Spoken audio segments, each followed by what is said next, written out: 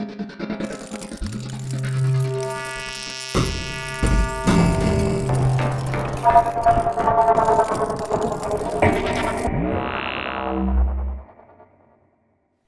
and welcome everybody. This is another PPCs video. I'm PPCs Matt, and today we are going to be talking about which coolant is right for your loop. There's been a lot of new coolants been released this year. There's also just a lot of coolants on the market, so I just kind of wanted to cover the basics for those of you that are new to water cooling and really kind of just get baffled by all the options out there, because it can be quite a daunting task to pick which coolant is right for your first loop. So as you can see over here, I've got a bunch of different like Mayhems. I have some UFO as well. I've also got Mayhem's cleaners, which is something I should touch on first. So here's like Mayhem's Part 2 cleaner. This is for your whole loop. I would definitely recommend running something like this, or even like Primo Chill's Sys Prep, or they have Reboot now. Anything like that, even through a new loop, is highly recommended just to clean out anything that could have gotten in there while you're building it, or even just from the manufacturer themselves. Part 1 from Mayhem's, their cleaning solution is for radiators.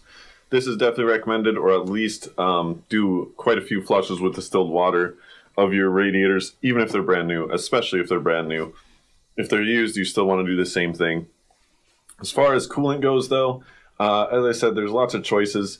On the left here, you can see I have a bunch of Mayhem's X1. These are both concentrates.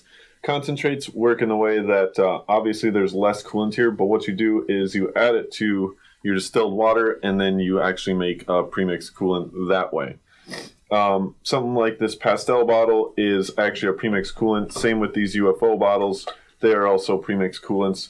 All of these options though come with all the additives and biocides and whatnot in there. You don't need silver kill coil. I actually don't recommend a silver kill coil in really any loop anymore. If you have nickel in your loop, it's just not recommended. The kill coil is going to break down and clog your loop just the same as any kind of growth or particle fallout would.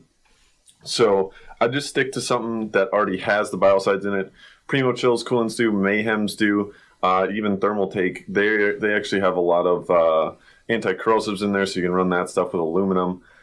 However, overall, I would just stick to anything like this. You can get dyes, but I wouldn't just add dye to distilled water. You will get growth eventually in there. It's just going to happen, and stuff grows in water, and it likes warmth, and your loop has warm water in it. So avoid that. Get something like a biocide of some sort in there. As far as if this is your first loop ever, I would definitely shine more towards a transparent fluid like the X1 line from Mayhem's. Primo Chill has a bunch of transparent fluids too. There's opaque fluids, like I said, like Mayhem's Pastel. They can be a little bit more challenging. If stuff goes wrong with them, they can be a little bit harder to clean out. Color change kind of can happen quite frequently with them. But aside from that, they're usually not too bad, as long as you're ready to change your coolant out within like the next 6 months or more. I mean, I've had pastels run even longer than that, or opaques. However, they usually do require a little more maintenance. I definitely would not recommend something like UFO CryoChill's coolant for a first-time builder, or Primo Chill View, any kind of those effect coolants. Aurora just isn't recommended for a long-term coolant really at all. So I wouldn't use those, especially if a new builder. They can work perfectly fine. I've seen plenty of loops where both View and UFO work just fine. However, if stuff goes wrong, it can require quite a lot of maintenance to get that all cleaned out and back up and running. So that, for a first-time water coolers experience, probably wouldn't be so good. So I just kind of stay away from that. After you get some more experience and you've had a loop for a year and you kind of know how it works, then maybe try it out. But always just be prepared if you're going to get a 3D effect coolant like View or UFO, that there could be a lot more maintenance involved.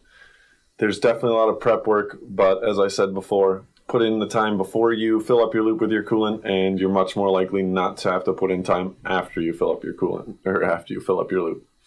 If you guys have any further questions though, feel free to leave them in the comments below. We also have a Discord and a Facebook group.